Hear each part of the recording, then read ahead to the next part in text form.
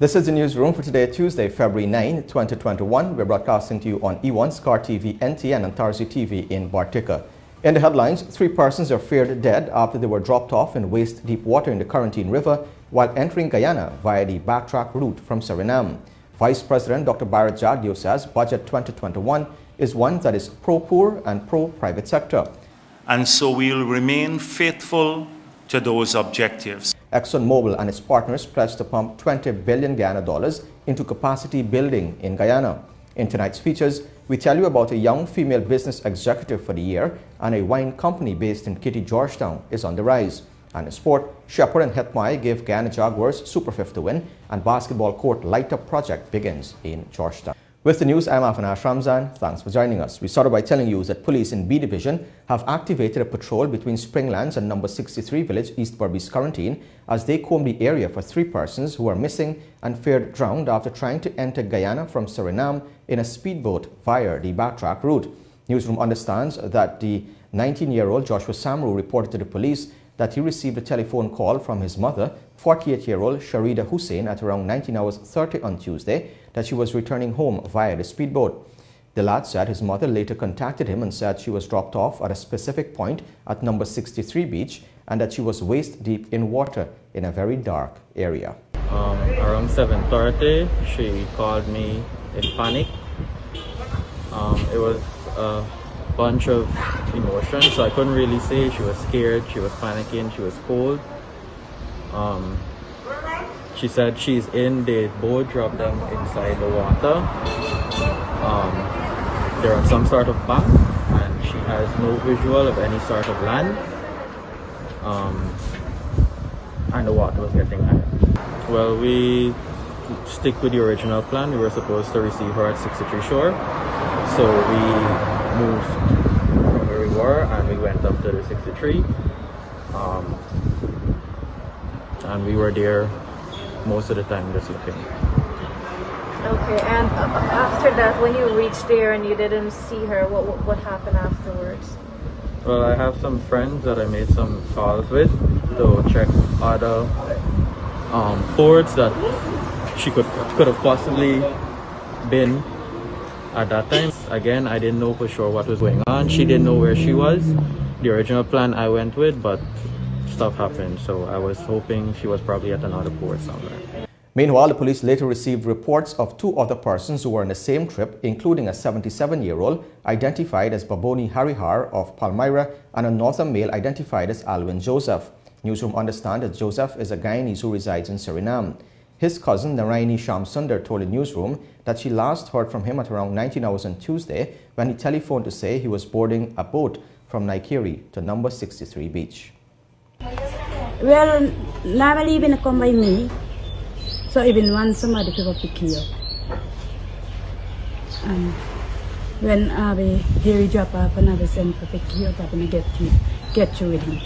But when he said that he reached, did he tell you where he reached or what was the surrounding like or anything?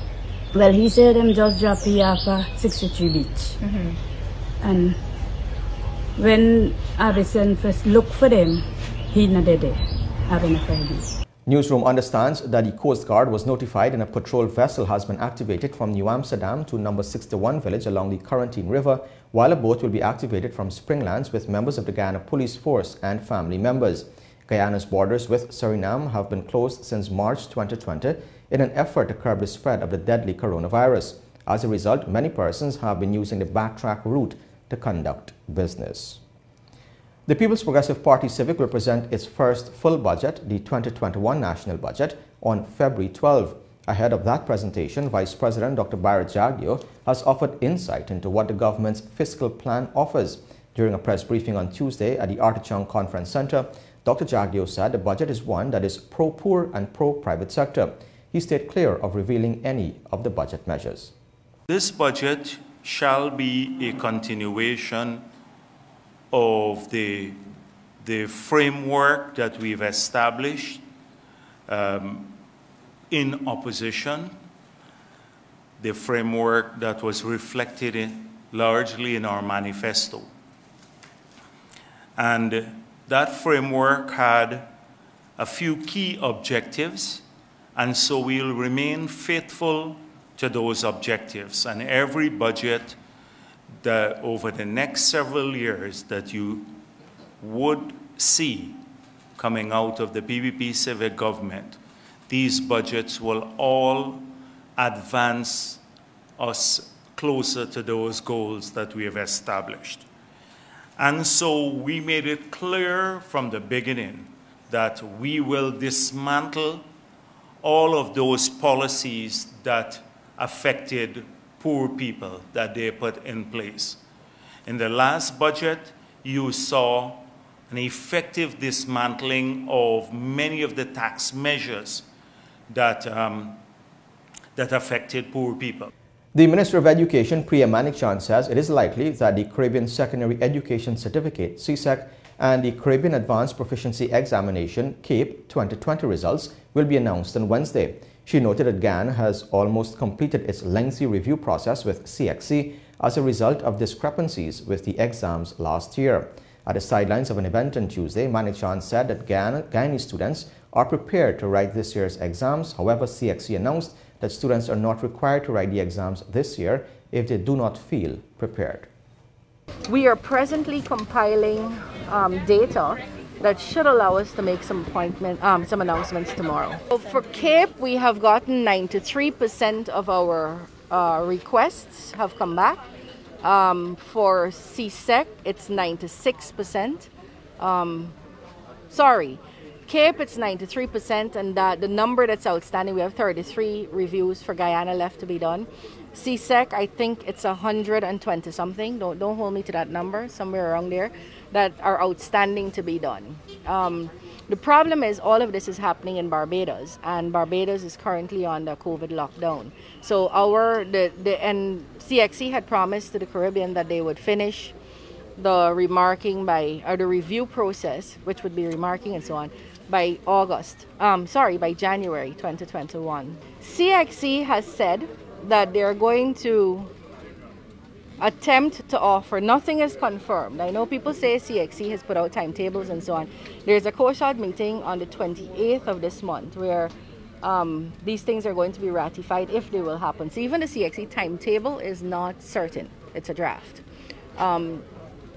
CXC hopes to say to us as a Caribbean that they're going to allow students who don't feel comfortable writing this year to write next year and use the same SVAs, either in January, whichever courses are being offered. Now, CXC doesn't offer the entire gamut of subjects in January, only some are offered. We tell you now that the Ministry of Public Service has confirmed the closure of the Bertram Collins Staff College, noting that the decision was not sinister or political.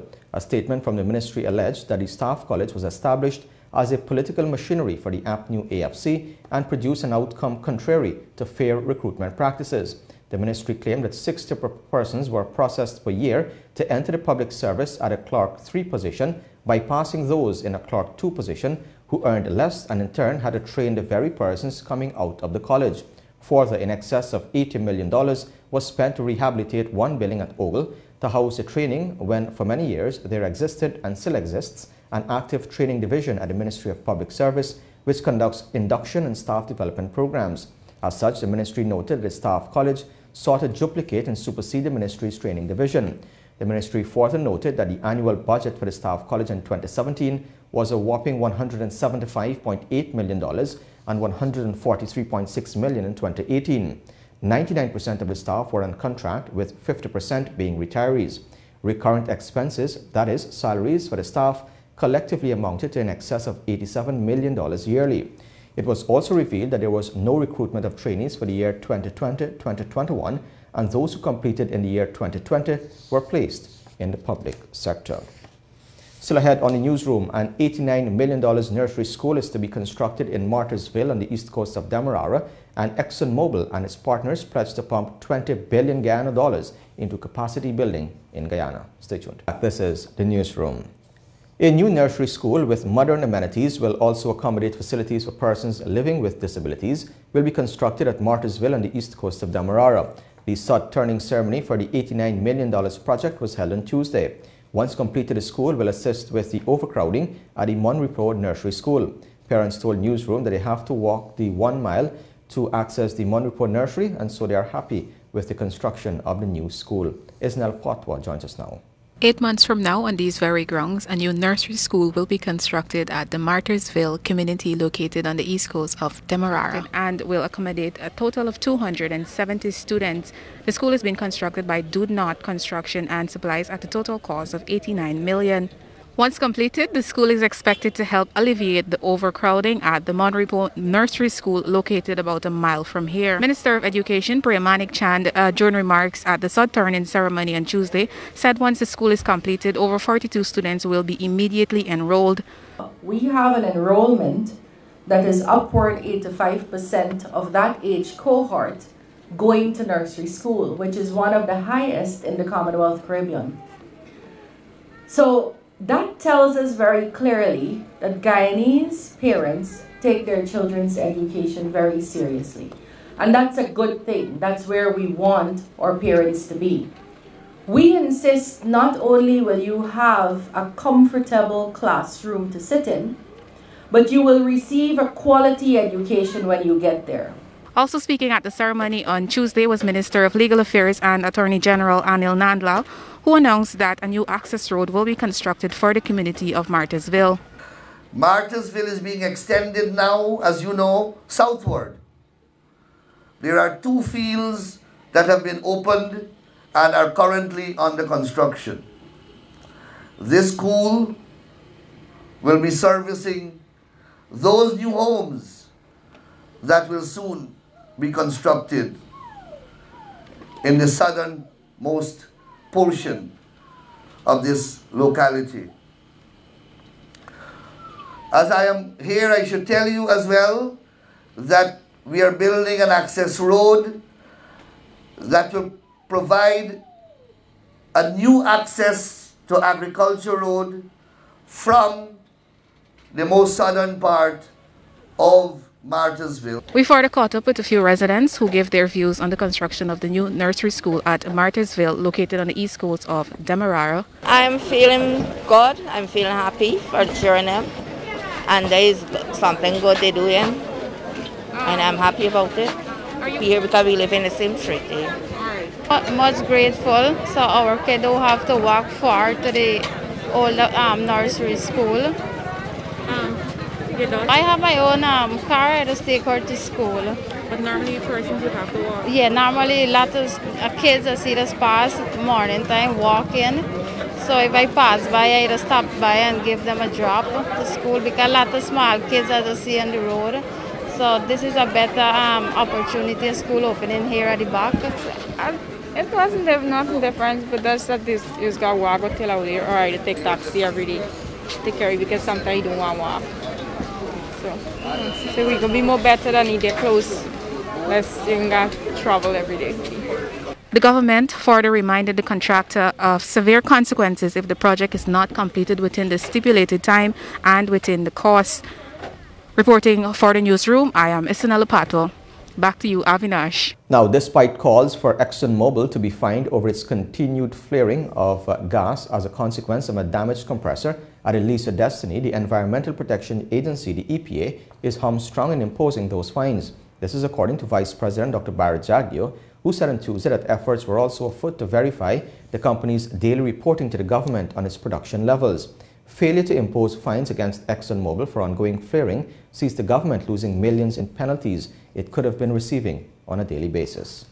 So Exxon is flaring using about 16 to 18 million standard cubic feet of cubic feet of gas per day.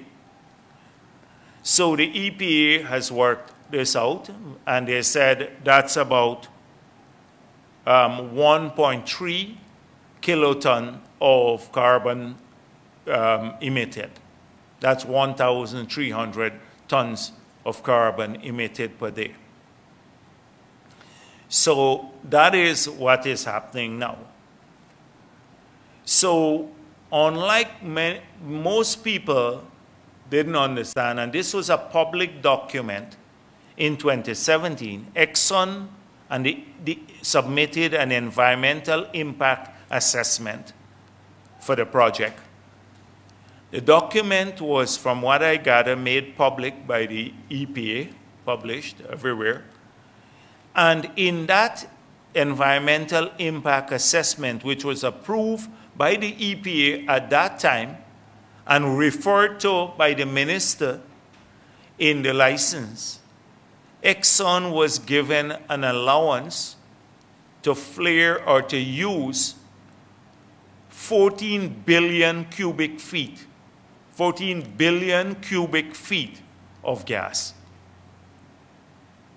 14 billion. So right now, so far, they have flared about 12.5 billion. At the current rate of flaring, by end of April, they would have flared the entire 14 billion cubic feet. We tell you now that ExxonMobil and its Stabroek Block co-venturers, Hess and CNOOC, have made a commitment to spend some 20 billion Guyana dollars over the next 10 years to significantly expand capacity building efforts and promote sustainable economic development in Guyana. Kurt Campbell reports. Under a new enterprise called the Greater Guyana Initiative, ExxonMobil and its Stabroek Block co-ventures will work with several organizations including the University of Guyana, the Center for Local Business Development, and technical and vocational education training institutions. The Greater Guyana Initiative aims primarily to expand ongoing capacity development efforts by supporting education, job training, healthcare, and agriculture. It also aims to offer collaborative programs to develop a diversified workforce and business. During a virtual launch on Tuesday, President of ExxonMobil Guyana, Alastair Rutledge, said the move was part of the company's long-term and broad commitment to local content and the responsible development of the country's oil and gas resource. He said it has been in planning for more than 2 years. Over the life of this innovative initiative, my colleagues and I are looking forward to sharing how these programs, projects benefit people in Guyana and give people the tools to access new and expanded economic activities. Meanwhile, in a pre-recorded message, President of Guyana, Dr. Irfan Ali, said he was pleased to be associated with the initiative and offered his government's support.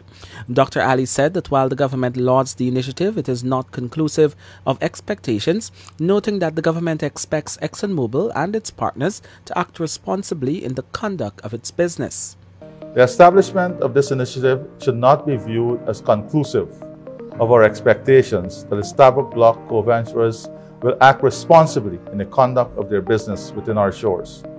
On behalf of my government, I congratulate the consortium of ExxonMobil, Hess, and CNOOC for the launch of this Greater Guyana Initiative, and I reiterate my government's commitment of cooperation for mutual respect and gains for all Guyanese. The Stabroek Block co-ventures will evaluate and select capacity building projects to be included in the initiative. They will consult with local and national stakeholders and utilize third-party experts, including non-governmental organizations, to implement initiatives. Current oil development activities include 3 offshore projects, Liza Phase 1 and 2, and Payara. Liza Phase 1 has been producing oil for just over a year, while Liza Phase 2 and Payara are on track to begin production of oil by 2022 and 2024, respectively. For the Newsroom, I'm Kurt Campbell. Now, almost a month after 10 samples were sent for testing of the new COVID-19 variants at the Caribbean Public Health Agency in Trinidad and Tobago, Guyana is yet to receive the results. The Minister of Health, Dr. Frank Anthony, during his daily COVID-19 update on Tuesday, explained that gene sequencing is a lengthy and complicated process, and so Guyana just has to wait on confirmation on whether any of the new variants are here. To understand what variants are circulating, you would have to do gene sequencing. We have sent 10 samples to CARFA in January for them to assist us with sequencing those samples so that we can determine whether any of those samples deviate from the norm. So far, we haven't received back the results, so we are not sure if there are any variants circulating here.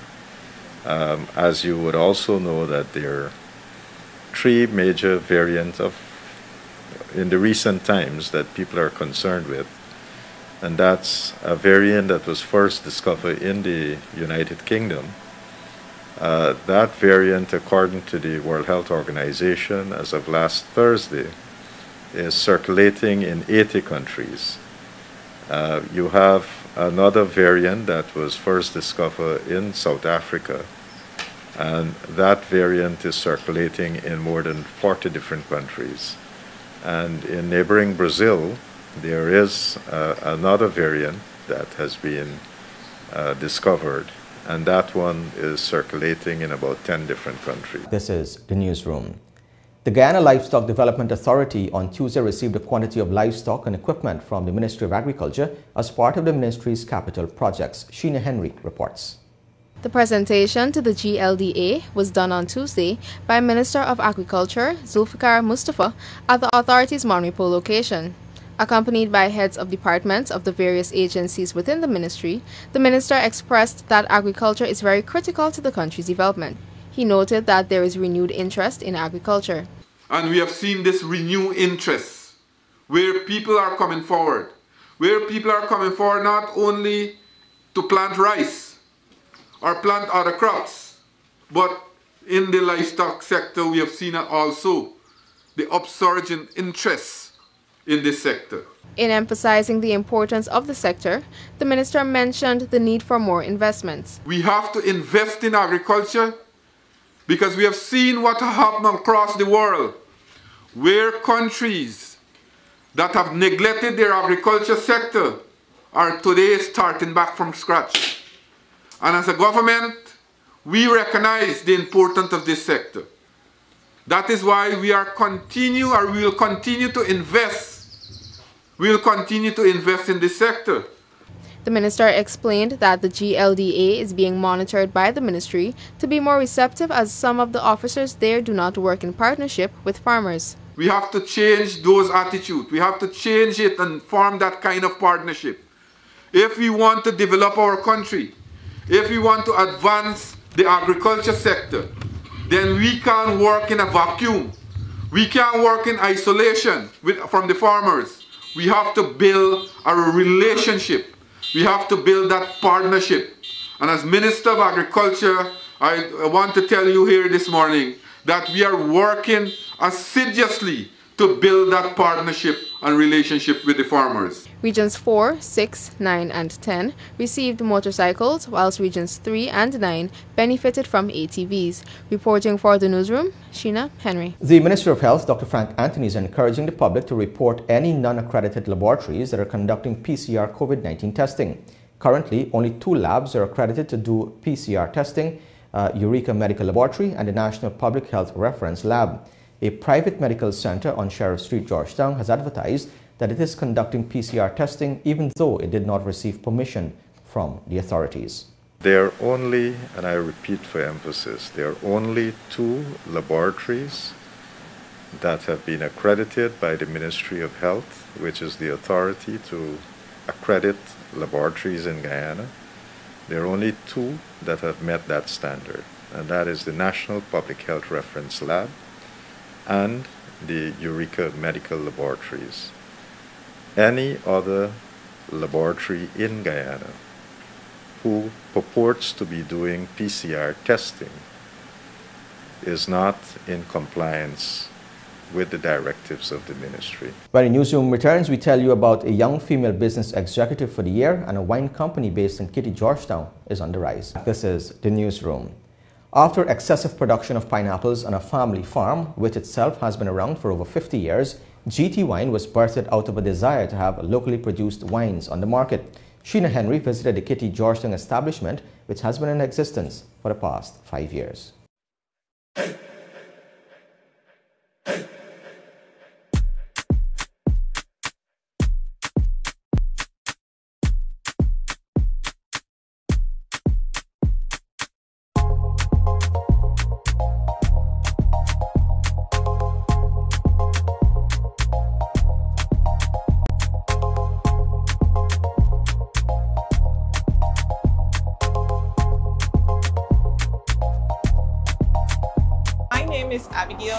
I'm the proprietress of AJ Science, where we do a lot of personalized t-shirts and personalized wine.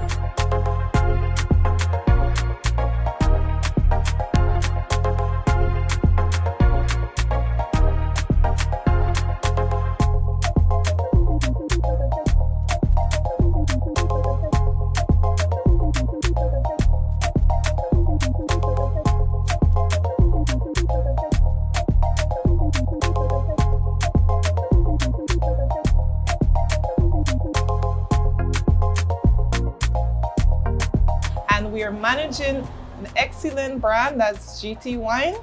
It's a local brand. It's all our wines are local made, and the initiative started with the excess planting of pineapple that we had. So instead of it going to waste, we decided to process the pineapple into wine.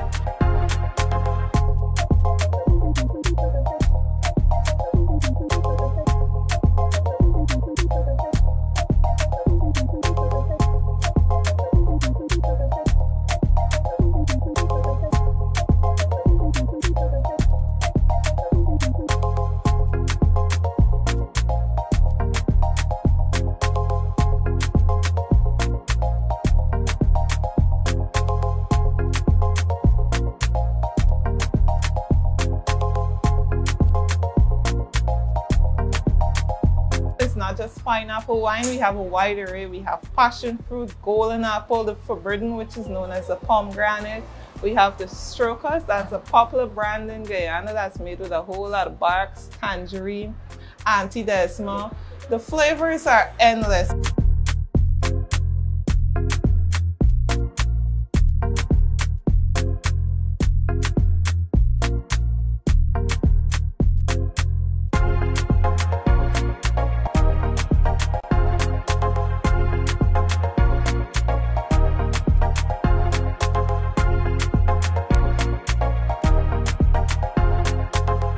Valentine's season, so apart from purchasing, you can get the wine regular, it's just $3,000, but if you need it personalized, it's $5,000. And we've prepared a package. You can get your loved one face. If you're such a lover of GT wine, you can get the word GT wine in your watch, or you can get hubby and wifey like this here inside of your watch. So it's $6,000 for one. But if you take the package, you get a special deal.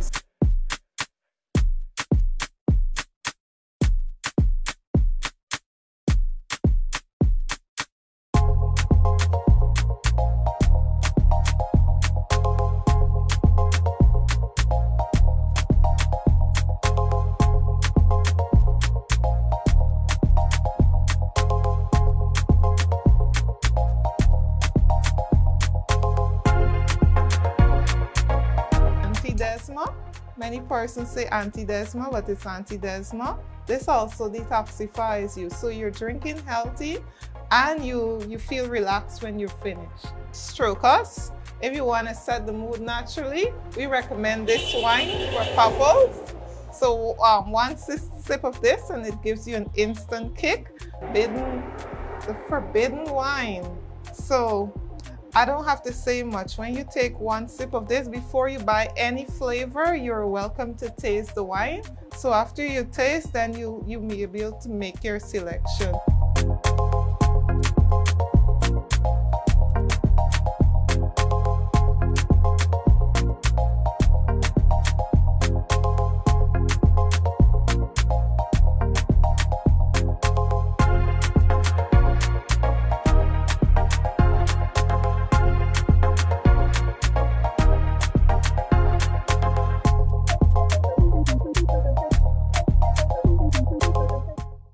Now, working as a female broker in a male-dominated field, Cassandra Jaikaran was determined to succeed and to do so at the highest level. Today, she is the co-founder of Ocean Air Logistics, a company that offers a range of freight, brokerage, and transportation services to support the local supply chain of commercial entities in Guyana.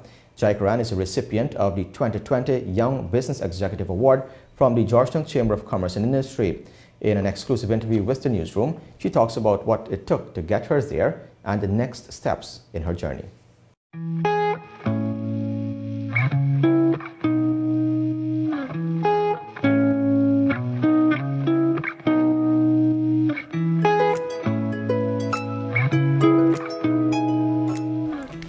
It is humbling as well as overwhelming because of the great lineup of candidates that were also nominated. So it is tough for me to tangibly and concretely express what it means to me, but it feels very special.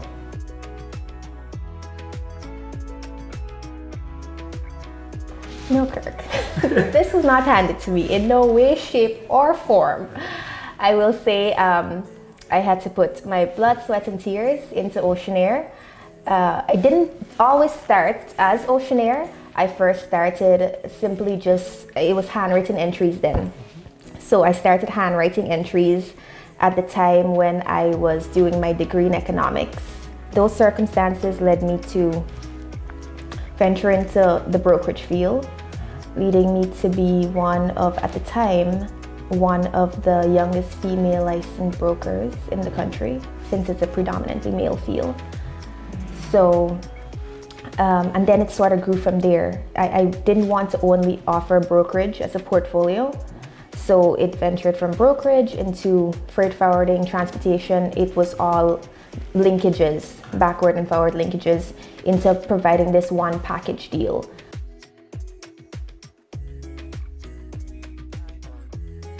Growing up and around business, I would say that I look up to my dad for inspiration,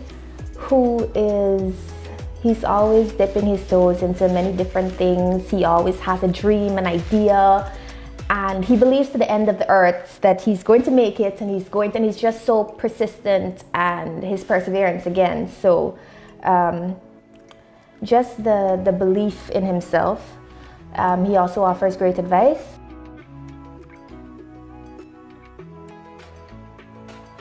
In 2020, shipping was one of the industries that succeeded in the pandemic just because of the nature of it. We have a very high import bill in Guyana. A lot of our clientele is distribution as well as pharmaceutical companies. So we were able to service them, who in turn serviced the Guyanese public. So in a sort of way, we were frontline workers. We were there every day at the wharves. Our boys were there clearing cargo, ensuring that the supermarkets were stocked, that the pharmacies were stocked, because all of these things are imported.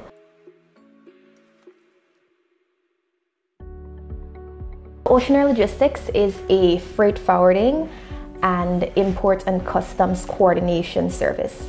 So what we do is we provide air as well as ocean services, transportation as well as customs clearance services.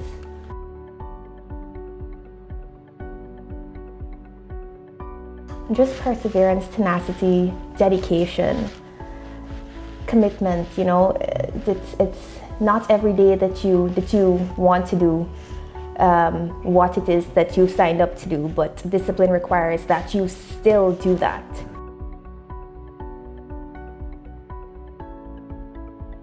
I trust employees enough to make the right decisions while training them as much as I possibly could, both in-house training as well as outsourcing training. So that combination of strategies really allow us to get the best, I think, result from our employees while maintaining a very happy working atmosphere. When the newsroom returns, the financial, weather and bridge reports along with sport. Stay tuned.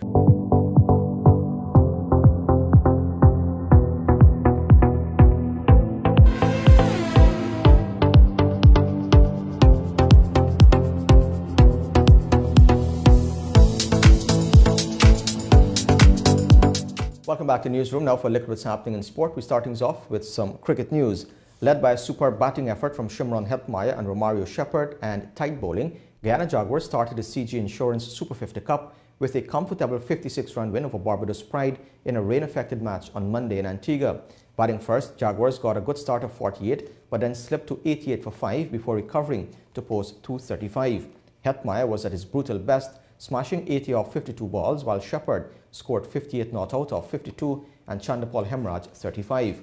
Jason Holder and Ashley Nurse picked up 3 wickets each for Barbados Pride, who were 91 for 5 in 29.3 overs when rain intervened and forced an end to the game. Pride needed to be at 148 for 5 at that stage. Kevin Sinclair picked up 2 wickets, while there was 1 each for Shepherd, Nayal Smith and Gudakesh Moti. After the game, man of the match Shepherd spoke on the victory and his personal performance. Romario We're Mario Shepherd. It's beginning to rain now, but you were raining 4s and 6s tonight. You know, congrats on your performance and Guyana's win. How does it feel? That feel great, you know, especially against a big squad like Barbados. You know, we getting over the line. You know, I'm thankful for that. Your batting, you've really improved. 100 in New Zealand and now a really important 50 tonight. Tell us a little bit about that improvement. Yeah, I've been working very hard at my batting, and you know, it's good to know that I'm reaping the result here now. So I'm thankful for that. You know, hard work. I put in a lot of hard work, put a lot of time behind my batting, and you know, getting the scores. You know, I'm thankful. And you're bowling, you bowl well as well, and the team won. Yeah, that's great to know. The ball's been coming out nice over the past couple of days at training.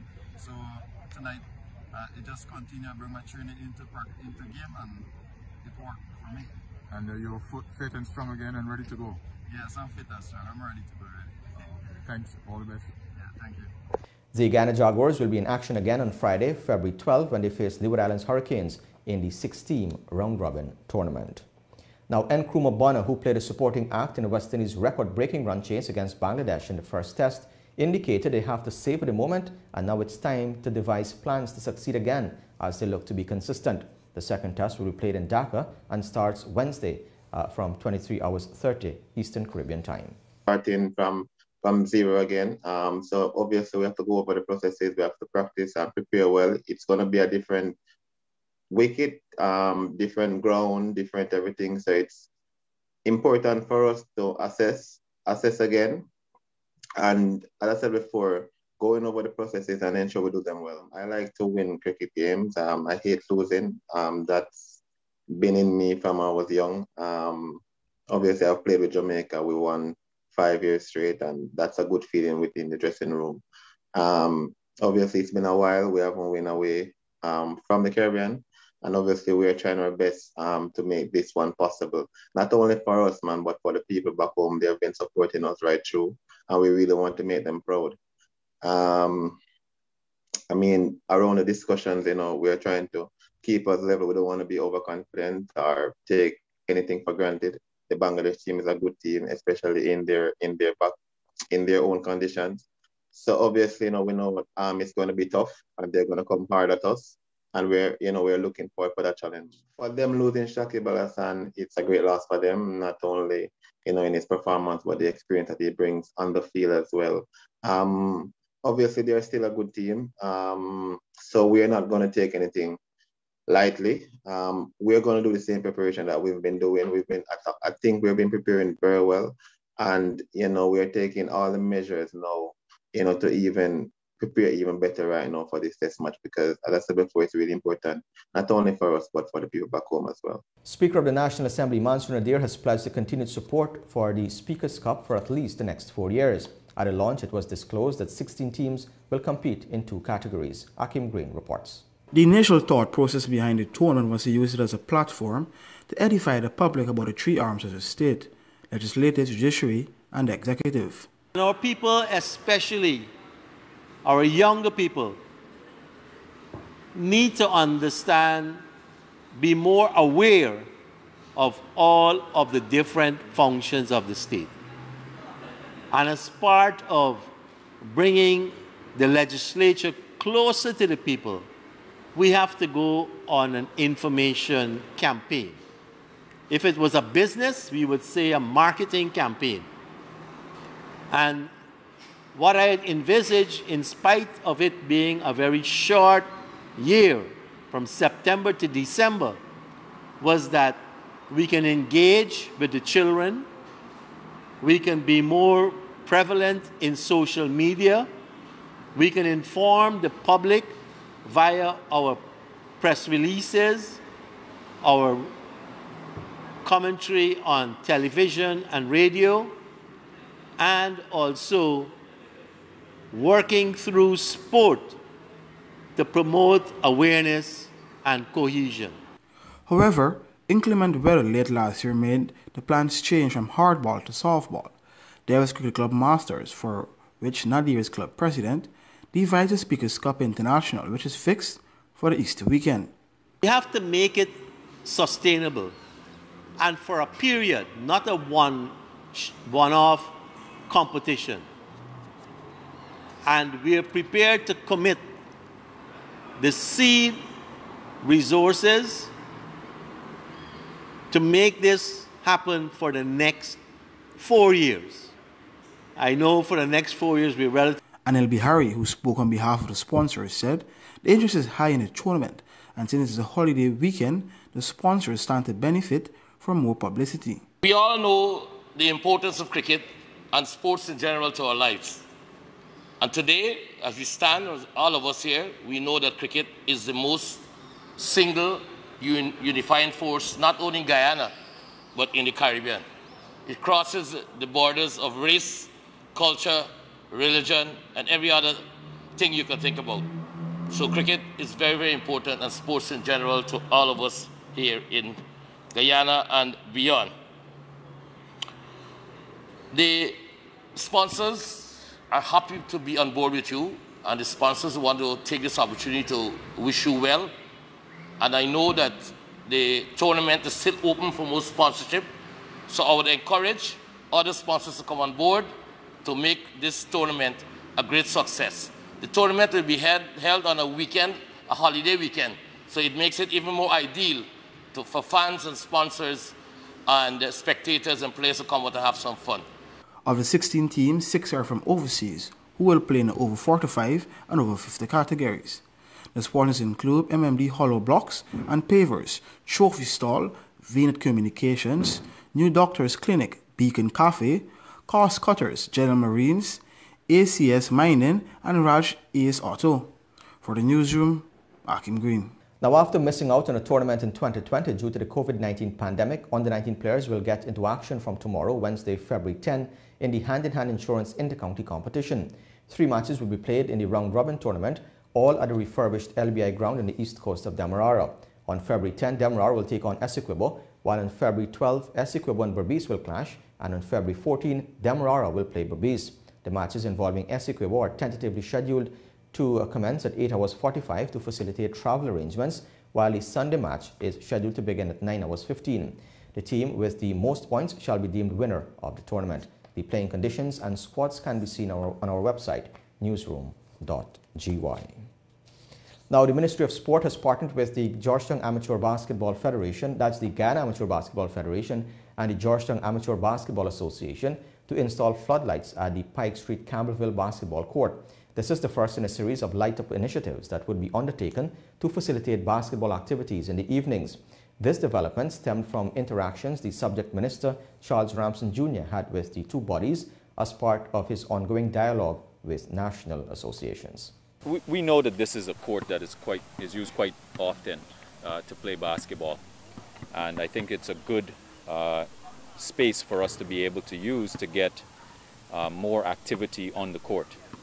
And when I discussed this with the Basketball Federation and the Georgetown Basketball Association, they also are of the belief that this is something that we can work on together, and that's why it's important for us to make this joint donation to the folks here. We've been able to install 2 posts. We've been able to give 2,000 watt floodlights. So we'll see how it lights the court. If it needs more, we'll probably give them some more as well. But we also want to improve the court. There's some vegetation that's growing on the side of the court. We're going to work on that together. This is excellent. I mean, I know the minister is working on bringing the gymnasium to an international standard currently. But we were in need of other courts with lighting other than boarding courts here. You know, we could split up the teams. The different clubs now can have different venues to practice. You know, most of the players in Guyana work, and we always look for that sweat after work. So more courts with lights would definitely improve not only the basketball players, but our tournaments that we want to televise pretty soon, as you know, the COVID pandemic goes away.